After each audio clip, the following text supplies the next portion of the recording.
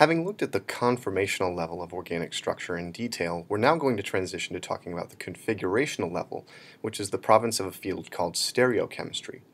The way we're going to approach this is to first begin by looking at a single molecule property called chirality or handedness that tells us that stereochemistry is relevant to a molecule. Chiral molecules are stereochemically active, we might say. Then we're going to transition into looking at relationships between molecules in a stereochemical sense, and look at types of isomerism where connectivity is the same but configuration differs. And finally, we're going to zoom in within a particular molecule containing two groups of the same type and ask about their spatial relationship. The essential question there is, are the groups in the same spatial environment or different spatial environments? And if the answer is different, how are they different? Let's jump right into talking about chirality and stereocenters. One of the points that this slide makes is that chirality is a property of any object, not just a molecule. So we can think about everyday objects in thinking about chirality. But this shows you the basic idea of the molecular picture, that a right-handed and left-handed screw are fundamentally different, in the same way a right-handed and a left-handed molecule are different. So we're going to look at the criteria for a molecule to be handed, essentially, how to determine whether a molecule is handed, and a structural unit that is often associated with chirality, the stereocenter, which is a very important structural unit to recognize for stereochemistry in general anyway. Before all that, I want to address the question, why is chirality important? One historical answer for this is that ignoring chirality has potentially deadly consequences. In the late 1950s, the drug thalidomide was marketed to pregnant women as a cure for morning sickness. Thalidomide forms a mixture of the two molecules you see here when it's placed in the body. And these two molecules are isomers. More specifically, we call them enantiomers. One of these enantiomers, the one you see on the left, is the bioactive form that cures morning sickness. The other, which is formed in the body even if we start with a pure sample of the compound on the left, causes birth defects. Hopefully you can see the problem here.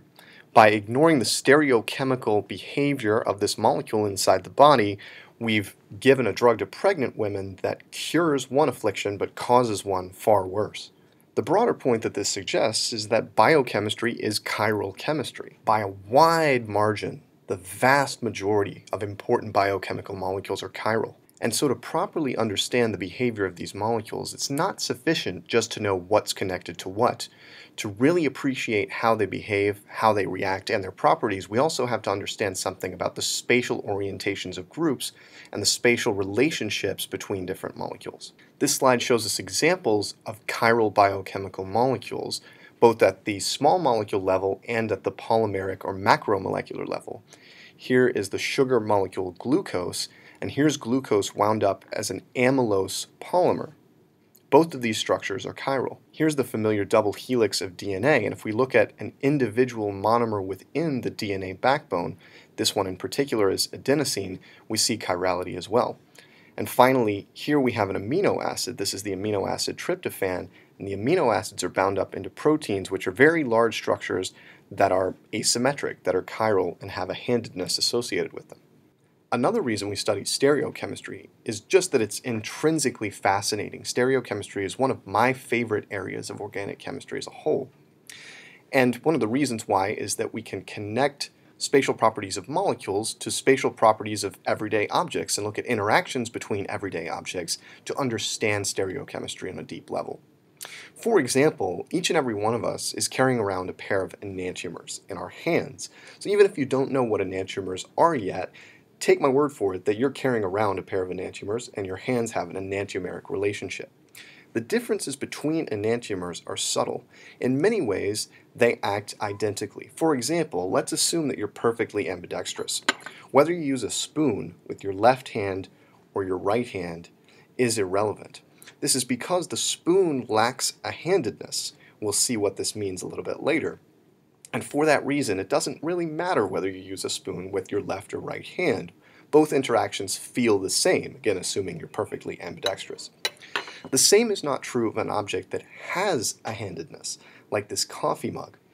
Whether I hold this coffee mug with my right or left hand matters if my goal is to get liquid into my mouth. So the opening in the coffee cup is here, And if I hold it with my right hand and drink, it looks like this.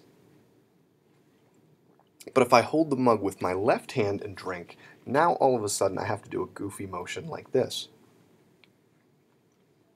There's something fundamentally different about interacting with this mug with my right and left hands, and that's because the mug has a handedness. We'll formalize this and look at this in the molecular level in the remainder of the videos in this series.